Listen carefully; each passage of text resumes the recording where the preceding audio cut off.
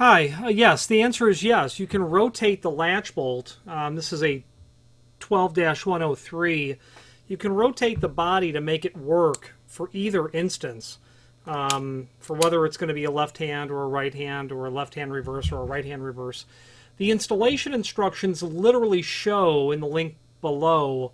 Step 4, rotate the faceplate if necessary to adjust latch so that the bolt will face the jamb. So this certainly works for me just perfectly, and I can rotate this. Now, in all fairness, it doesn't rotate very smoothly. I have to kind of, push it together. You can see I've got a bevel set on that latch bolt, and that's how I'm turning it, even though that will install square as well. So in all fairness to you and to Schlage, it doesn't rotate just super smooth. I am literally putting bias on the faceplate back this way, and then I'm able to rotate it cleanly. Okay, but it does work in either sort of scenario.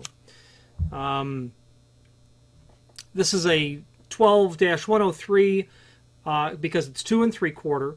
The 12-100 is the 2 3/8. This latch bolt is used on the B modern locks. It's used on the B250 slam deadbolt. It's a dead latch.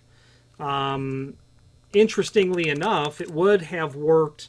It did work on the B400 and the B100 because the holes for the screws and the location of the tailpiece was compatible, which was really cool because you could take those old deadbolts, and they're long discontinued, and turn them into slam latches, which was really cool.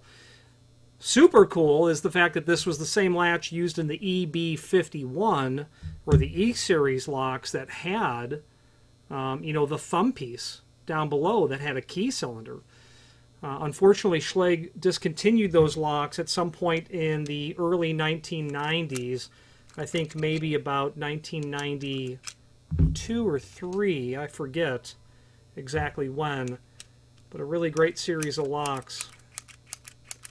I'm going to lose hope for humanity if they ever discontinue this great latch bolt. All kidding aside, if there's any questions about how to rotate that 12-100 or the 12-103 Schlage latch bolt or any other Schlage product, please feel free to reach out to us. And thank you.